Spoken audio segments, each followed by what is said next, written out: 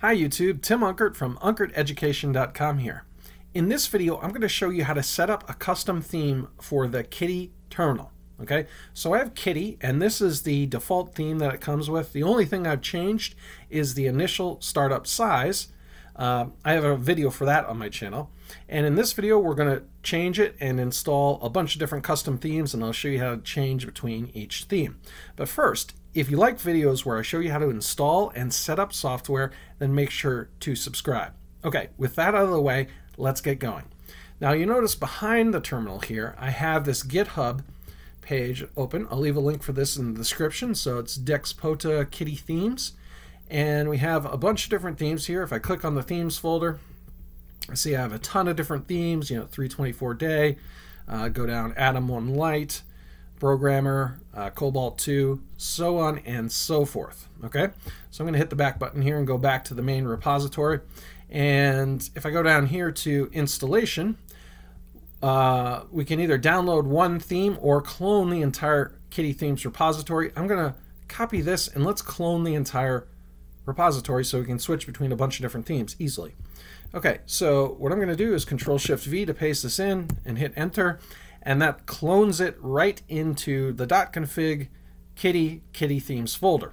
Okay, now what I'm going to do is I am going to go into my kitty.conf file. So I'm going to do vim.config kitty and then kitty.conf and hit enter.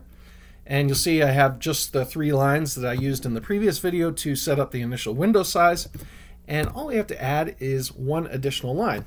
And that line is include. And then we're going to do a dot to get in the same directory that this config file is in. And then we'll go into the Kitty Themes, which got cloned into this directory. Inside of that is the themes folder. And let's do Cobalt 2.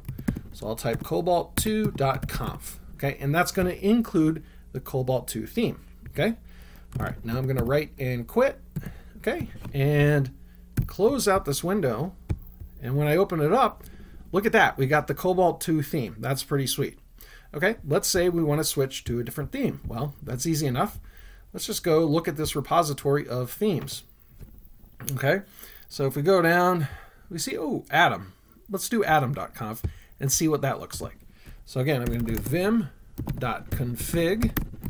kitty and then kitty.conf. Okay, and I'll go to the end here and just delete this word, change it to atom.conf.